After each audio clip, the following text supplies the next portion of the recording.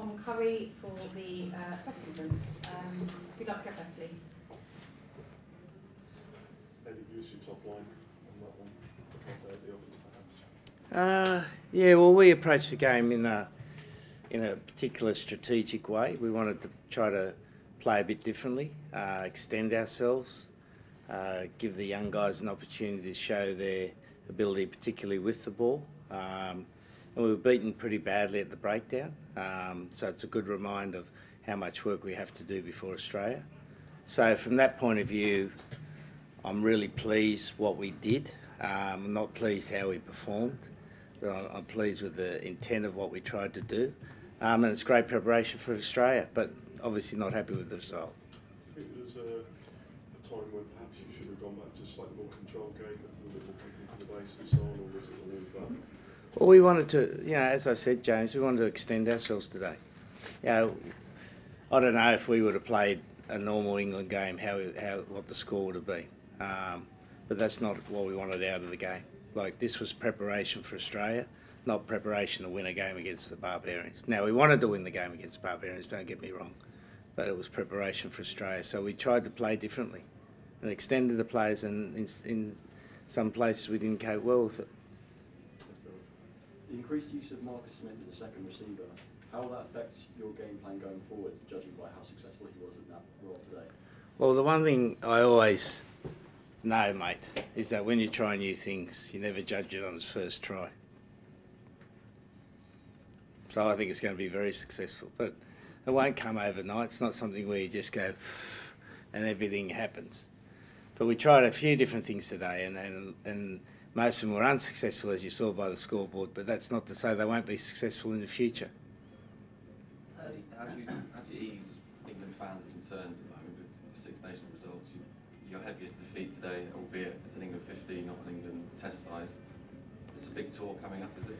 Yeah, well, I just think, the number of good young players coming through, the potential for the team to get better. And as I said, I can't sway fans.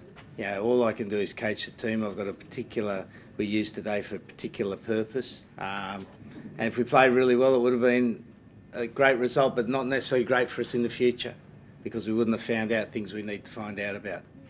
What do you make of George Cruz kicking conversions? Well, is that a bit embarrassing, or is it? Well, it's not really. It's a festival game, mate, isn't it? Like, it is supposed to be a festival game. And it's supposed to be fun for the crowd, which we had 55,000 here. Now, we don't like to get beaten by 50, don't get me wrong. But they were there to have fun. We've seen that before with Barbarians teams, and it's about the spirit of rugby. I think it's great, the spirit of rugby. Like, George Cruz, the bloke who didn't carry the ball much, and he's had a great farewell today. So fantastic. Love it. Can I check on a fair few injury bits and pieces? Start with Alex Dombrandt. It looked like he was in a... Yeah, so he'll see a specialist tomorrow and we'll find out, mate. Okay, but unlikely he'll be... We'll see a specialist tomorrow and we'll find out. Joe Cognacigua went off as well? Yeah, well, that's the first game he's played with a lot of running. So we were really pleased with his effort. I think he got 65, 70 out. But he had a knee knock or something, or a left leg, was it? He had some ankle strapping, but I don't think anything too untoward at the moment. And ahead of tomorrow, have you still got to have a conversation with guys like Joe Marlow, Ben Youngs about where their heads are at and all that sort of thing? Well, we'll do selection due diligence, mate. Yeah. So that's all part of it. Not necessarily just with those two players. With Sam Simmons out injured, seeing what happens with Alex Dombrandt, would Billy Vunipola be an option for you? He would be if he was fit.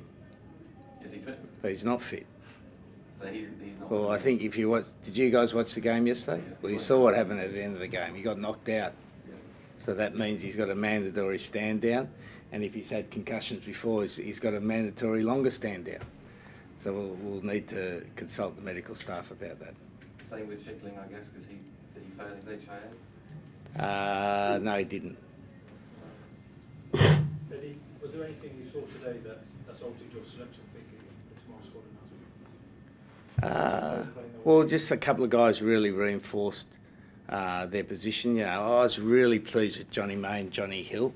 you know, both of them played 80, both of them had played for 8 or 9 months in what, you know, that game's quicker than a test match today. So it really tested their physical resources. Tom Curry, you know, the captain here, again, hasn't played much rugby, got through 80 today, mate, you know, is still strong at the end.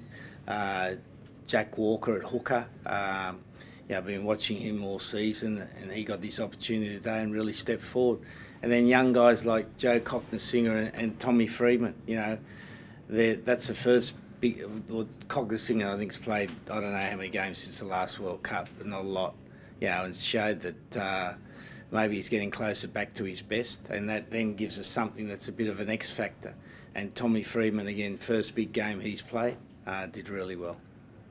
Tom, in preparation for Australia, you moved around the back row today, 6-8. Is that something you're going to be doing in Australia? It's something, again, we'll have to see, but it's something as a back row we prepare for. You know, we had chats about this.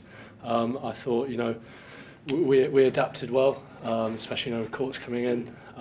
But yeah, it's something we practice week in, week out, make sure that we know our roles and we know how we want to complement each other.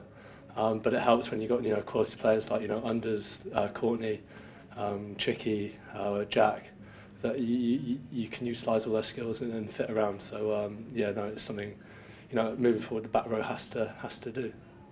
Jack made a big impact when he came on. He got some real go forward, didn't he? Yeah, I thought, you know, him, Courtney were brilliant in terms of getting the ball forward. It's kind of something we spoke about in terms of half time is make sure we're more direct with more intent, and I thought those two, especially, you know, when they came on, made a real impact. So yeah, it's good moving forward. Part day at the breakdown, Twickenhan, volleyball, they had quality games, didn't they? Yeah, definitely. But I think it probably reflects kind of more where we need to be at. So it's brilliant learnings for us as a team. Moving forward, you know, international rugby is like that, and it's a crucial part. It is definitely a step up. So I think, yeah, we definitely need to get our tails up and push forward. But I think that's the exciting part, is we can take it to a new level and we can see how good we are when the breakdown's probably not working so well. You know, if that's on fire, we can even be better. So I think it's only exciting. Was that just a little bit of an understanding thing, i.e. understanding your roles of clearing, jacking and so on and so forth, and coming together perhaps? It's a mixture of everything, isn't it? Understanding intent. You know, you can't put your finger on it. Everything's different, isn't it? But you know, we need to look at ourselves individually and as a team. But as I said before, it's going to be an exciting place when we're on it. And Eddie, conceding 50 points hit the confidence of the players and the team at the top? Oh, look, no one's happy about it, mate. But again, we look at it in the light of what we're trying to do. There's a contextual situation here. I know you're struggling to understand it, but there's a contextual situation. We're trying to build a new team. We're trying to play a different way. We're trying to develop a style of play that suits the players, and there's going to be some ups and downs in it. So will that continue in Australia? Well, we're not going to go to Australia and get beaten by 50 and run the ball from our own 22.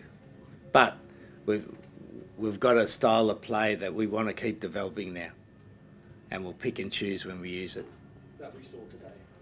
Well, not in terms of 50 points, but in terms of little bits and pieces of the attack that we want to do. Eddie, are you in for a late night tonight, or is it pretty much done for tonight? We've still got 1 or 2 spots we need to look at, and we've got a number of, as I mentioned, a number of injury concerns that will need all the best medical advice to sort out who's going to be available and who's not. Is George Ford one of those, Eddie? What's the update on him? I don't think it's too promising, but I don't want to jump the gun, mate. You said in the week about DC still had a chance to book a ticket. Yeah. Should we be looking at the seat reservations, do you think?